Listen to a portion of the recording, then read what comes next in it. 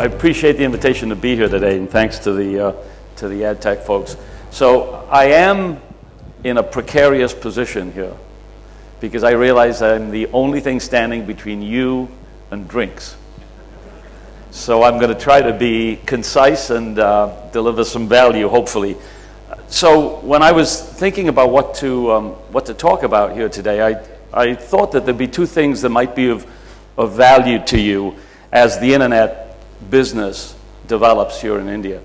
The first was I thought it might be helpful just to share with you what we're seeing from the comScore data about dislocation trends that are occurring on the internet. I could stand up here probably for a few hours and talk about the changes that are occurring, but I wanted to pick some of the more important ones that are fundamentally altering the way that people are using the internet. The other thing I wanted to, and so that's state of the global internet. The other thing I wanted to talk about was what we've learned from the work that we've done now for just about a decade, where we're looking at how online advertising works. And the reason that I hope that this is of value to you is that as you monetize the internet from an advertising perspective, I think it's beneficial to understand what's been learned in other countries that can be applied here in India about how online advertising works. And I'll give you one example. In most countries, as the internet has developed, search advertising and direct response advertising was the first way that advertising dollars moved from traditional media. But then at some point, branding dollars came along. But to evaluate branding advertising, you need a completely different set of metrics. And there are different realities of branding advertising. And so I put together a number of things that we've learned about how advertising works that I hope will help you accelerate the movement of ad dollars to the internet. So I'm going to take you through 2 slides on comScore, just show you who we are for those of you who might not know anything about the company.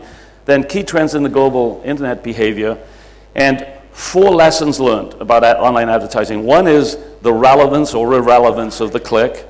The second is some issues about the cookie and the use of the cookie for delivering ads that you need to be aware of. The third is an emerging one, even in a developed market like the US, which is whether or not the ads were ever visible to the end user. Did the end user have the opportunity to see them? What we're finding there. And then because of the dislocation that Facebook represents and social networking represents, I want to show you some of the things that we've learned about how one can really leverage Facebook in an amazing manner to the benefit of a brand. Okay, quickly, comScore, we are a public company listed on the NASDAQ exchange in the US. We have approaching 2,000 clients across the world and about 1,000 employees headquartered in Reston, Virginia. And we measure and report internet activity in about 43 individual countries, as well as global regions and the total world. We have, about 2 years ago, we entered the India market, and India is the fastest growing market for us in terms of our own revenue. So clearly, I think, and I hope that shows that we're doing something right here in this market, and we appreciate the support. The database that we use at comScore, to show you on this slide, we have a panel, 2 million people around the world who have put our measurement software on their machines and given us permission and then use all the data that comes back from those machines. So we capture all of this information that's shown on the left here, all of the clickstream activity, search, advertising exposure, whether or not the ad was clicked on or not. We can run surveys against these people. A subset of the panel has our software running on their mobile devices, so we know how the mobile devices are used to communicate or to access the internet. Video, track all of that, and then we also have a measure of what's bought. So we track e-commerce as well. And then we integrate that panel data with data that we get directly from the servers of our clients, and we're getting that data from about 1 million domains around the world that represents about 80% of the top 100 global media properties. We put the 2 databases together and report back from that data information on what's happening online, size of audience, demographic characteristics, etc. And I will show you a little later some of the differences you need to be aware of between what a website server is counting or what an ad server is counting versus what a panel counts, which is people. And there's a big, big difference between counting cookies, unique cookies, and counting people that I want to distinguish for you. Okay, so let's take a look at first at some data on what's happening on the internet. The US is no longer the center of the internet universe, and if you look what happened from 96 to 2011, we've gone from the US accounting for 2/3 of all internet users to now only accounting for 13%. Not that it's declined in any way, its growth has certainly slowed as it's kind of plateaued, but there's been explosive growth in the rest of the world. And on the right, we're showing how that internet population breaks out. And you've got, at this point, the Asia-Pac area is the largest region, the largest set of internet users in total, with about 40% of the online population being resident there. One of the things that's happening is that in emerging regions, we're finding that things are developing faster than they did in the original internet countries like the US. And one of the reasons is that in a number of companies there's a trend to skipping dial-up as an access method and going straight to broadband or going straight to mobile. And that has a lot of benefits, among which is an acceleration of the movement of ad dollars or an acceleration of e-commerce as the second major monetization aspect of the internet. Okay, so that's what's happening in total. If we break the data now into regions, the global population has grown, as you see here, by about 9% over the past 12 months. And in terms of people aged 15 or over, there are approaching 1.5 billion people online across the world. The population's broken up by region. You see Asia-Pac being the largest. The double-digit growth is now occurring, as you'll see here, in the EMEA region, Middle East and Africa, in Latin America, and in Asia-Pac. In Europe and North America, the growth in terms of total unique users has slowed. But what hasn't slowed is the engagement with the internet, the number of activities, and the time spent. So on a global basis, you've got more new users, as well as an increasing engagement and an increasing number of activities. One thing to be aware of is that in certain countries, India is an example, and then I listed some of the other BRIC countries here, that access is occurring from computers that individuals own, home and work computers, as well as from access points that would be shared computers, cyber cafes, internet cafes, and the like. And I thought you'd be interested in see how important that non-home, non-work component is in different countries. So for example, in China, there are a total of approaching 500 million internet users. About 5% of them are accessing from shared computers. In India, our enumeration is showing that it's pretty equal, with 45 or so million people accessing the internet, again, from their own computers versus the same number approximately accessing from a shared computer.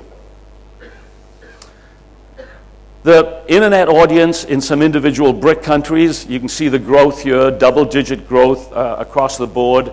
The highest growth occurring at the moment in Brazil and Russia, but India at 12%, not far behind that 15%. China powering along at 13%, you know, with by far the largest absolute number of users at this point. If we ask, well, what are the demographics of these early adopters of the internet? Here I'm showing the worldwide, then the Asia-Pac region, and then India at the bottom, and I've broken it out according to the age of the user. The important point here is that 3/4 of the internet users in India are under the age of 35. And that's far in excess of the proportion in the world in total, which is about 52%, and the region's about 55%. And you do have a skew towards males versus females, as one might expect. But the important point here is that I think it is inescapable now that as we go forward in time, that the India internet population has to expand pretty dramatically because of the way that the demographic structure is set up. So as you've got that cohort of 15 to 35, as they get older, they're replaced by people also on the internet, and you just get an expansion at a pretty dramatic clip of the total number of people using the internet. The users in India, in terms of total hours spent, are a little lighter than the average for the world as a total, which is running at about 24 hours per person per month. And then I put some of the individual BRIC countries and some other countries here just so you can see a comparison. So India is running at about the same level as China, but is lower than the total engagement level that we're seeing in Russia and Brazil. But if you look at the total time consumption spent on the internet by age group, again, you'll see evidence that we will continue to have explosive growth in total time spent, total number of users on the internet, because the domination of total minutes spent on the internet is coming from the 15 to 35-year-old sectors, and it's being driven by the fact that there are many more of them than the other age groups, as well as the fact that their engagement levels on a per-person basis are somewhat higher. So again, it's really positive. As time goes by, inevitable that we will see an explosion in the number of internet users here. Okay, so that's a little overview of some of the key demographic trends and total online population trends. This is showing you what's happening with social, and the numbers are just, to me, just staggering. All right, so we now have around the world 1.2 billion people who visit a social networking site in a month, which is 82% of the world's online population. In India, 95% of the online population visits a social networking site in a month. Social networking is more than Facebook, although Facebook dominates, as we'll see. But if you look at the total size of the social networking population, which is about, as I said, about 1.2 billion users, that compares to instant messaging at about 450 million users globally, and then email, web-based email, at 917 or so. But what I'll show you is happening that is kind of staggering when you first see it, is that social networking is eating into a lot of the other more traditional activities that are occurring online. And it is really eating into the use of web-based email, especially among the younger segments. All right, the growth, if you look back to 2007, going through to 2011, the total global internet population grew by what? Grew by 88%. During that same period of time, the total number of people accessing social networking sites grew at twice that rate, at 174%. Now, how's this for a stat? Almost 1 in every 5 minutes online today are now spent on social networking sites. Facebook is obviously the dominant player, but you've got LinkedIn, you've got Twitter, and you've got other, Google Plus, obviously, other social networking sites, some of different flavors.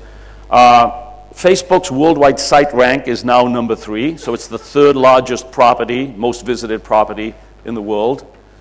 55% of the global internet population will visit Facebook in a month, and its rank in India is that it's the 2nd largest property. Within social networking, 3 in every 4 minutes that are spent doing social networking activities are spent on Facebook, and Facebook itself represents 1 in every 7 minutes spent online. So just massive, massive numbers of people using Facebook and an incredible consumption of time that's occurring there. Wanted to highlight for you here some of the changes that have occurred in rankings, and India plays a prominent role here because we're showing for individual countries when Facebook overtook the then current leader. And so back in the middle of 2010, Facebook overtook Orkut to become the largest social network property in India. And you can see that that's happened in country after country. Not in every country in the world is Facebook number 1, but in a lot of them it certainly is. It's not just Facebook that's represented in social networking. We've got LinkedIn that's reaching in India about 1 in every 8 online users, and then Twitter, who I think is still searching for the monetization method. I think they're still trying to figure out the best way to generate advertising revenues. But they're doing that with an enormous number of users because it reaches 1 in every 12 online users in India, and then 1 in every 10 internet users worldwide will use that service on a monthly basis. Now, here's the change that's occurring as a result of the growth of social networking and its impact on instant messaging and email. So the way to read this data, we've got 1, 2, 3, we've got 5 different age segments, 15 to 24, 25 to 34, and so on. And for each of them, each of those age sectors, we're showing the percent change over just 1 year in the time spent using instant messenger services, using email or social networking. And what you can see, first of all, is that you've got declines in engagement with web-based email and instant messaging that is occurring pretty much across all age sectors, but it's largest within the youngest age sector. And just to highlight it, within the 15 to 24-year-old sector, clearly social networking activities are replacing, to a large degree, the use of web-based email and the use of instant messaging. The question that this kind of raises, and I guess it's not surprising when you look at the way that kids are multitasking and using different communication methods today, but the interesting question to ask here is that when the people in the youngest age sector get into the workforce, what will be the preferred method of communication in a work environment? Will they, in essence, revert back to email? Now, Exchange and the Exchange service are not represented in web-based email, obviously, but an interesting question is whether we'll see a reversal back to the more traditional communication methods, digitally though they may be, once the younger people get into the workforce. And that question, I think, is still open. Okay, so those are some of the changes that I see occurring that I think are pretty significant, both in terms of the region, India, and the way that social networking is having a profound impact on people's consumption and people's activities online.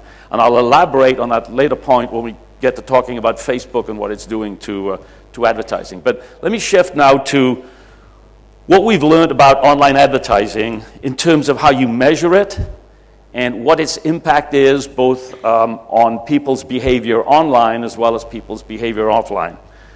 And I've got a number of different things, really 4 key points of learning that I'll share with you and show you the evidence underneath these. First of all, the click is at best an incomplete and at worst a misleading metric. And I'm referring you specifically here to display-related ads. I'm not talking about search where the click is still a relevant metric. But if you're going to use the click to evaluate the effectiveness of display ads, I can almost guarantee you that you will not attract the branding ad dollars that we all want to see shift to the internet. Second, I'll show you the evidence that display advertising is both an efficient and effective way of building sales, and it can do that both in terms of e-commerce sales as well as sales in physical stores. The media plan, we're learning, or have learned a lot about the issues that are inherent in the use of the cookie to both deliver the ads as well as deliver targeted ads. I want to share that with you. And then I want to show you some really amazing stats on how this fan and friends of fan capability that's inherent in Facebook and some of the other social networks, how that works to amplify the communication of a brand's message, whether we're talking about earned media or whether we're talking about paid media. So let's take a look at these issues. Now, this is from the study that Brad referenced that we first presented at an iMedia conference back in the middle of 2007. What this is showing you is what, in the US, what percentage of all the internet users in the United States ever clicked on any ad in a month. So basically, in the middle of 2007, about a third of them clicked on an ad, on at least one ad. By the time we'd gone a year and a half later, the number of clickers had dropped to only 16%. So 16% of the entire online population in a month clicked on any ad, which means if you are optimizing against clicks, you are in essence ignoring 84% of internet users. And the demographics of these clickers are not the demographics that most advertisers would want to target to. They tend to be younger, lower income, and for many advertisers, it's not the preferred target segment. But I guess maybe the more important point is that there are so few of them. Now, you might ask, well, so why is the click still used? It still is, by the way. I ran a survey against our entire email list, which is about 40,000 different people across the US and the rest of the world, and found that people were saying, whether it was agencies or publishers or advertisers, that the click was still used by about a third of the respondents, always. And the only thing I can figure is that it's cheap, easy, and fast to compute it. And old habits die hard and it's still being used. But look at this. These are double-click numbers, and these now are the click rates on ads within individual campaigns. I don't know if you've ever seen these data before, but a lot of different countries, you have highlighted India. So this says that within the average campaign running in India, the click rate on the ads is 0.19%, which means that somewhere around 2 in 1,000 or so ads that are run in a campaign are clicked on. The average across the world is somewhere around 0.1%. And I think we'd all agree that if that's the metric of ad effectiveness and it's only occurring on 1 in every 1,000 ads, the conclusion is inescapable that the stuff isn't working. On the other hand, if you believe that it's not the relevant metric, then you need another way of doing it. And this is the way that we've done it across a number of different countries, and we want to have this available here in India at some point. But we basically take the comScore panel. We have permission from the people in the panel and the name, to use their name and address to link to third-party databases. That third-party database could be something from another research company, like an IRI or a Cannondale, or it could be the customer's own CRM database that has a name and address and a record of some buying activity.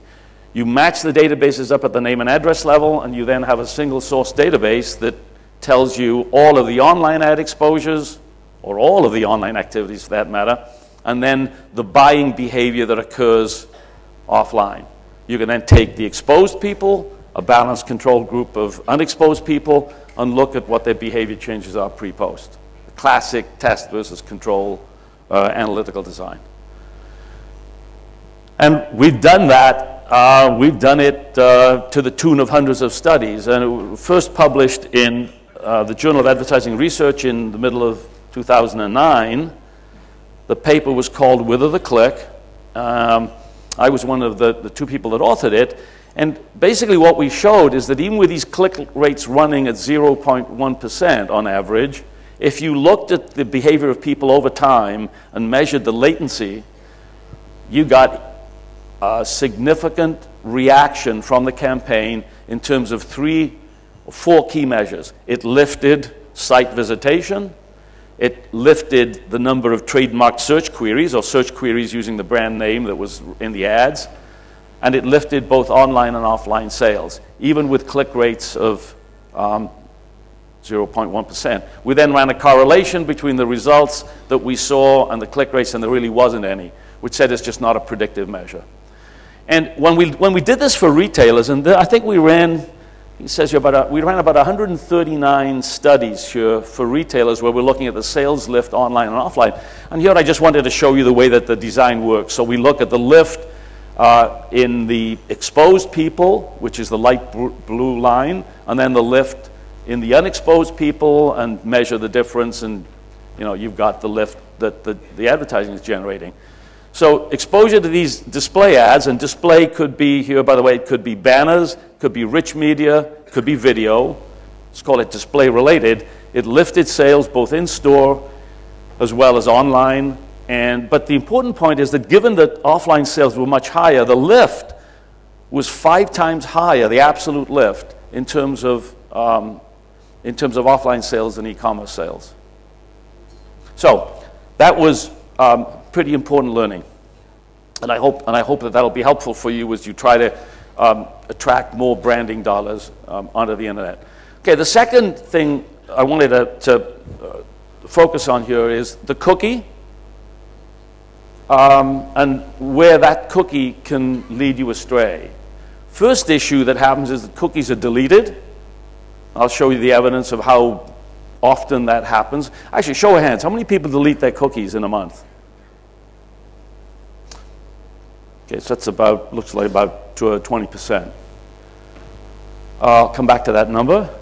Second is that the cookie you put on a browser is not a person identification when you come right down to it. I'll give you an example. If I access a website from my home computer and then the same website from a work computer, a cookie-based system will count me as two people when I'm really just one person. So you got an issue there of the translation from cookies to people. And then this one at the bottom is a really recent one that I can almost guarantee will become a global issue very quickly, and that is whether the ads were ever visible to the end user. So did the ads ever have the opportunity to be seen? And it's analogous to what's been known in television for years, which is be real careful about using the ratings on the show and assuming that that's the same rating as you'd get for the commercial. Because when the ad breaks come on, a lot of people aren't still physically in the room. And so you got to make those adjustments for payment, for transparency, and for running all of your modeling as to what impact of marketing plans are. So let's take a look at some of the data underlying this. All right, first thing we measured in the US was how many people are on an individual computer. Because again, the cookie is a browser identification, and you could have a cookie put on the machine when there was a man using it, and then later an ad is targeted against that cookie, but it so happens that there's a woman on the computer, which can mess up the targeting. What we found in the US is that about 2/3 of the home users share a computer with other users. And so there's not a good translation from a cookie to an individual. I suspect, and I don't have the numbers, but I suspect that there are a lot of countries, and I would think India is one, where the number of users per computer is even higher than what we see here. So you've got to be really careful when you're using these cookies for targeting to understand whether or not you're reaching the person that you intended. Also have some issues that I'll show you as to whether the cookie used for an ad server is really able to deliver the reach and the frequency that the media plan called for. Okay, so in the comScore database, we don't use cookies to measure the activities of people or to count people. We're measuring it off of the software itself. But we can measure over time how often cookies are being deleted. And we've done that now across the world. I want to show you the results for some of the countries. So the first two columns of numbers show you the percent deleting and how often that happens for ad server cookies. And then the two columns to the far right show you the same thing for the first party or the website cookies. And what you'll see are these are electronically measured. This isn't survey-based. This is actually looking at how many cookies were put on for the same website across time in a month. And what you'll see is that on average, somewhere around 30% of people are deleting their cookies in a month. And I just, when I asked for the show of hands, it's showing that here we got in this group about 20% deleting. And then the numbers are also showing here how often that deletion activity occurs. And it's anywhere between 3 to 6 or more times in a month. Every time the cookie is deleted, if that machine comes back to the website that put the cookie on, that website server is going to count it as a new visitor and increments the unique visitor count. And so cookies are not people, and that's one of the reasons why we at comScore often have to go through an explanation of why maybe the comScore people numbers don't match the server numbers. And putting the two databases together in the unified product that we have has certainly helped in that regard. But this is the reality that we have to deal with in terms of deletion. Now, so let's take a look at what this causes. So here's a media plan that was cookie-based And it was targeted towards women age 35 to 54, okay? So we counted within the comScore panel, we knew where the ads were falling and who was getting the ads and what the demographics were, and was it a man versus a woman and the age. And so we basically just counted the delivery. So what we found was that 40% of the time it was a man on the computer receiving the woman ad, 60% of the time it was correct, it was women. But when we looked at the age groups, we found that only 43% of the women exposed to the campaign met the targeting criteria. And in this particular campaign, it meant that if you add it all up, only a quarter of the exposed consumers met the planned intent of this particular campaign.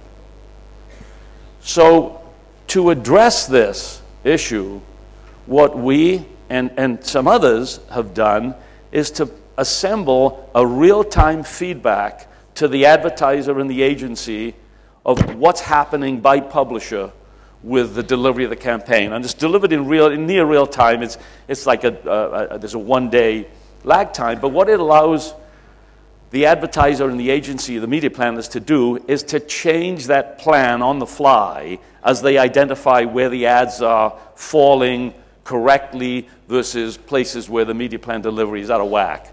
All right? And what it's caused, and I suspect that this will happen here in India as well, is it's caused flexibility in the contracts between the publisher and the advertiser that allow for changes to be made if the delivery was not according to the parameters of that purchase. Okay, this is stuff that's relatively new. I'd say that all of this here has been developed within the past couple of years, but I think is having now a profound impact on the way that, that media plans are bought and then evaluated. Here's what can happen with, still on cookies, here's what can happen with deletion, all right? So if you basically look at it and say, all right, so the ad server is delivering ads against a cookie, and the cookies are getting deleted, and it keeps thinking it's seeing a machine that's never gotten an ad before, and it slaps another ad and another ad and another ad. This is the distribution that is not atypical if you were to look at the number of exposures per person and then the percentage of people that are receiving each of these frequencies. All right? And what you typically get, if you don't adjust for it, is that you get a really, really large number of impressions delivered against a set of people who are just being oversaturated with ads. And so in this particular case, while only 13% of the people were getting 10 exposures or more, if you say, well, what percentage of the exposures was that? 2/3 of the exposures were going to people with an average of 27 exposures per person. And this is a real campaign, and it's not unusual to see this kind of a pattern. And again, it's what's led to the emergence of these real-time feedback systems that allow you to make adjustments on the fly and change things as needed. Okay, the third point I wanted to make is this visibility issue. And this is a really major change in the way that the industry does its business. But what I found really interesting here is that in the US, 3 independent trade groups came up with an endorsement of this. And the 3 trade groups were the IAB, which is the publisher trade group, the ANA is the national advertiser trade group, and the 4As are the agency group. And they got together, hired Bain as a consulting company to do an evaluation of this whole ecosystem that online advertising was running around.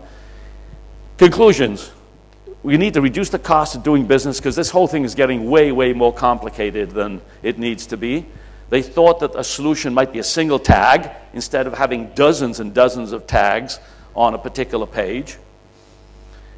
They wanted an improvement in the reporting of ad exposure along the lines of what I've just showed you in the prior slides. And then they wanted to bolster confidence that ads that are delivered are actually visible or had the opportunity to be seen. Okay?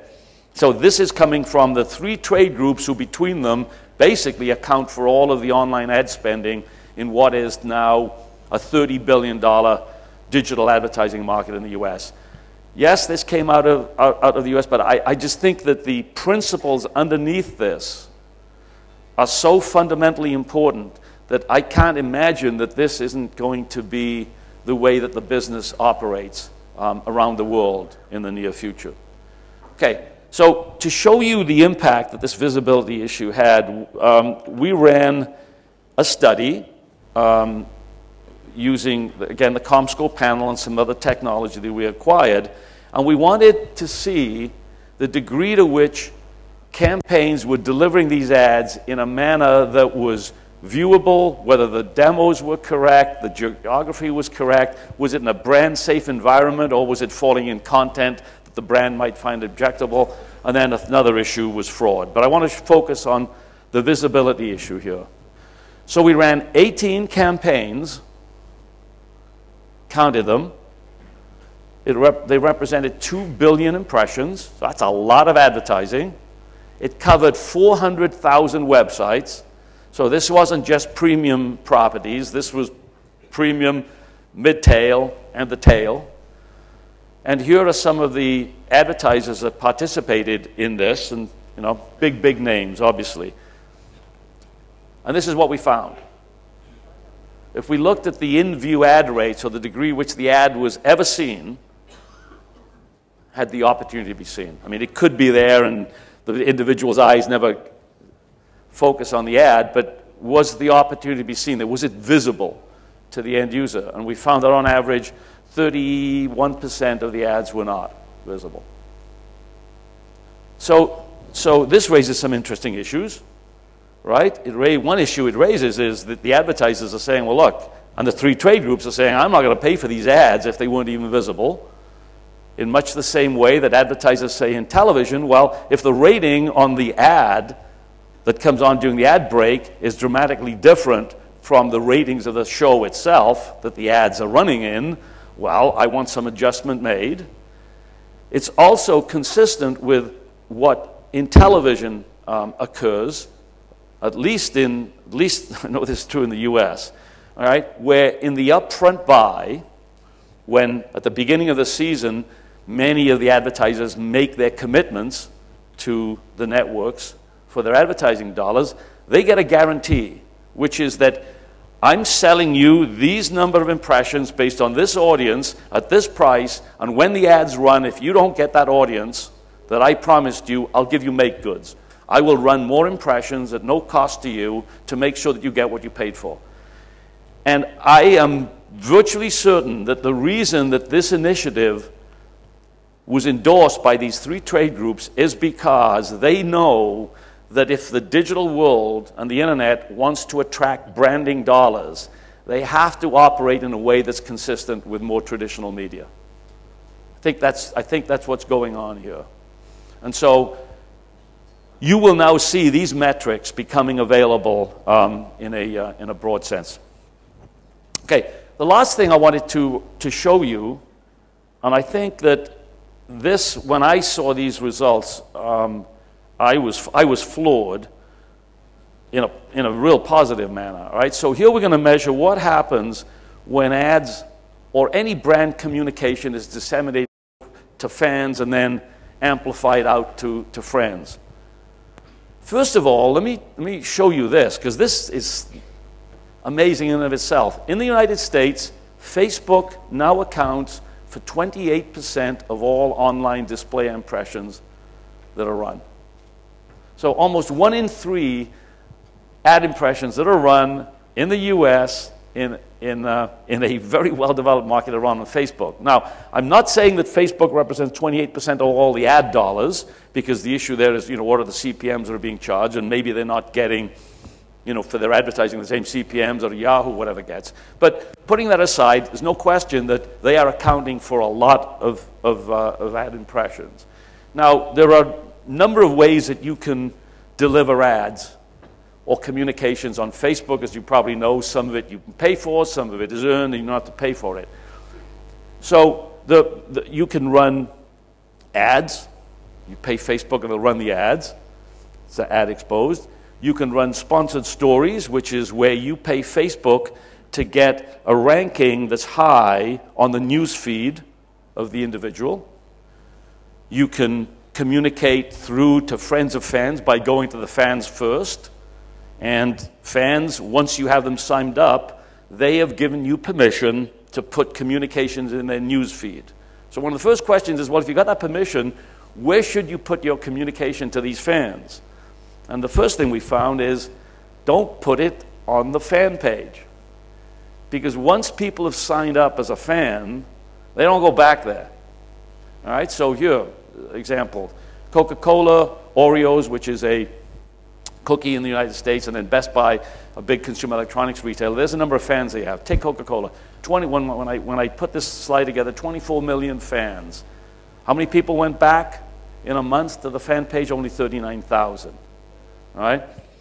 So the message here is twofold. First of all, it's saying, once somebody signs up as a fan, they basically are friending you in essence, and you have, as an advertiser, then permission to send them communications.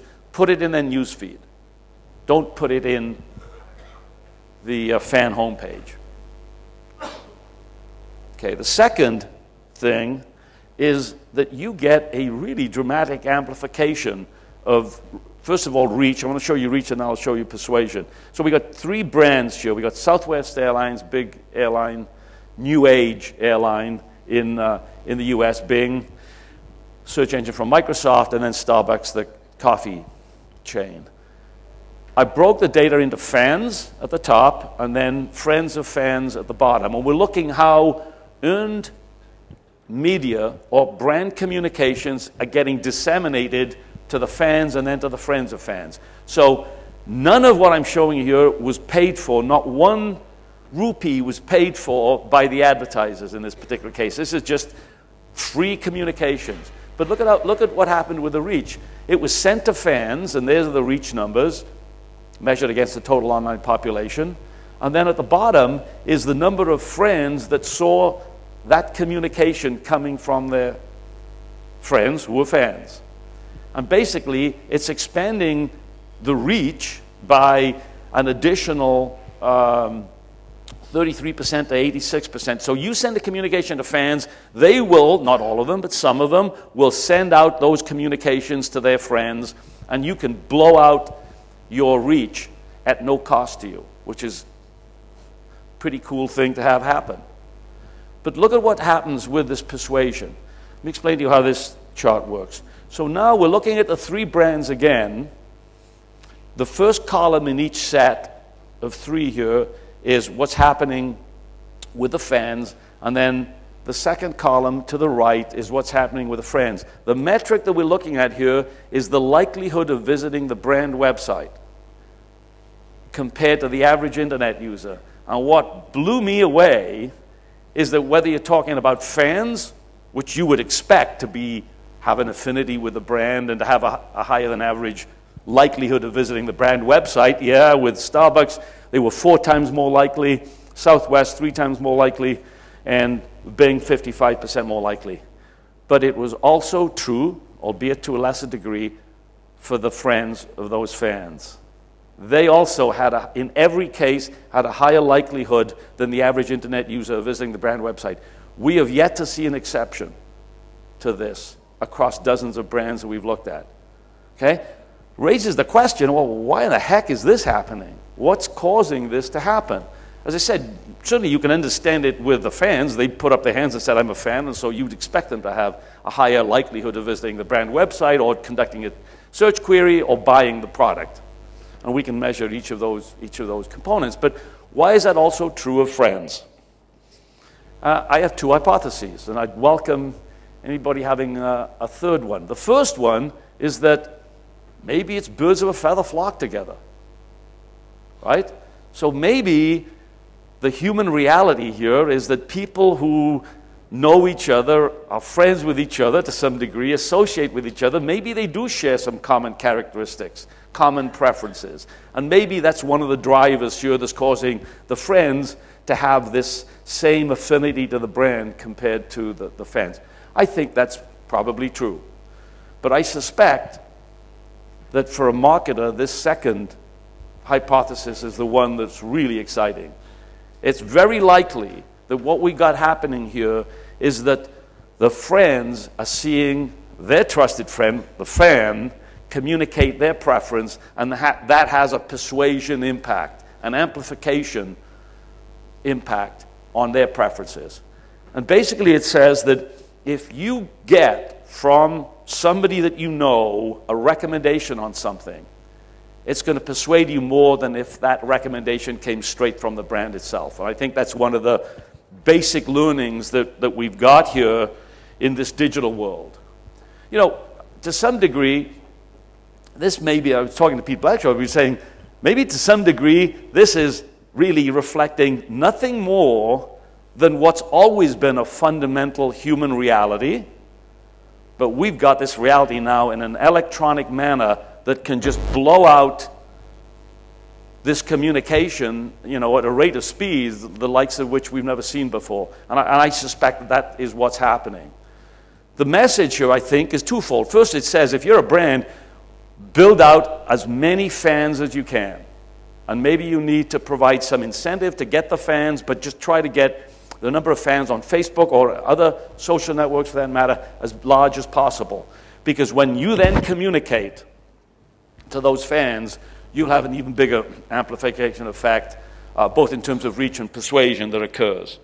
And I think you can tell from my enthusiasm as I'm talking about this, I was not paid by Facebook to say this, but you know, as a market researcher who's worked with a lot of data, I don't think I've ever seen something as impressive as this, given the number of brands we've now looked at and the fact that we haven't yet seen an exception. So, my last slide, and then we'll take, if we have time, some questions. So, the digital world is expanding rapidly, still, but it's happening in two ways. You've got new users in certain regions. In other regions, the growth in number of uniques is slowed, but you've got all kinds of new activities that are increasing engagement and time spent. The perfect storm, really. In India, younger consumers are leading the revolution here. Especially got higher engagement coming from the 15 to 34-year-old age segments. And as I said, I think that just promises us that we'll continue to see explosive growth in the size of the internet community here in India for years to come. Social networking is a key driver of both PC and mobile activity. I could have spent time talking about the PC. I'll just give you one stat that I got from the Google folks today, which is mind-boggling in and of itself. All right? They are now activating, in a day, globally, 750,000 Android devices. Just think about that, the magnitude of that stat. In 2 days over the Christmas period, they activated 3.7 million devices in just 2 days. And just think of the impact that those devices are going to have on things like, well, how are we going to access social networking? It's pretty clear in the US, within the next couple of years, more people will access Facebook via a mobile device than will access it through the fixed internet. Just one other dramatic change that these devices are having and that we're seeing playing out in the US, and this isn't necessarily positive for physical store retailers, some of whom have described this as their worst nightmare. Somebody comes into the store, touches and feels the product, burns up salespeople's time, ready to buy. Out comes their smartphone, scans the barcode on the product. The next thing you know, they're off on the internet and they're buying it at Amazon. And as one retailer said to me, describing it as his worst nightmare, I never thought I'd be competing with the internet in my own store. And that's just fundamentally altering the way that just the world operates. I mean, it's causing stores to be downsized, smaller stores. So like, why build a store with warehousing space, if you will, in an expensive downtown location? Use it as a showroom to the degree that Apple does it, you know, and then ship the product to the customer. Maybe it's a very efficient way to go. Okay, online advertising, I think it's pretty clear it's effective. There's no ifs, ands, or buts about it, but both as a direct response strategy and as a branding strategy. And I think that's one of the key lessons here, that if you want to get those branding dollars, you have to talk in branding terms, and they're very different from direct response terms. And so my advice here for getting your fair share of advertising dollars is go beyond the click, because it's just not the metric that's going to give you the credibility with the advertiser that you need. Make sure that you're measuring the plan, the actual delivery against what was intended. And by the way, the tools will get here to allow you to do this. I just want to kind of lay this out as where I think the world is going. And then Facebook, which is obviously here already in a big way, it's pretty clear it's an efficient way to amplify reach and trusted persuasion. And just to kind of as icing on the cake here, to just give you what I think is a piece of evidence that this learning can really accelerate the trend. Let me give you what's happened now in the United States, all right? In last year, display advertising and search advertising in the United States, a well-developed market, grew in excess of 20%, each of them, okay? And that's a market that's already at $24 billion. So you got big growth. And it was pretty clear that the display advertising growth was coming from a movement of the branding dollars. How big is 20% in the US? Well, consider that all measured media in the US is growing at 3% per year. So you've got online growing at a rate of about 6 to 7 times the rate of traditional media. And I think one of the big reasons is that, look, search has always been the primary initial driver. But I think what's happened is that this learning that I've shown you today helps persuade the big brands that they should be moving some of their dollars over to the internet. So I hope that what I've shown you, I hope this is of value to you, and you know, I hope that you'll be able to use this to your benefit.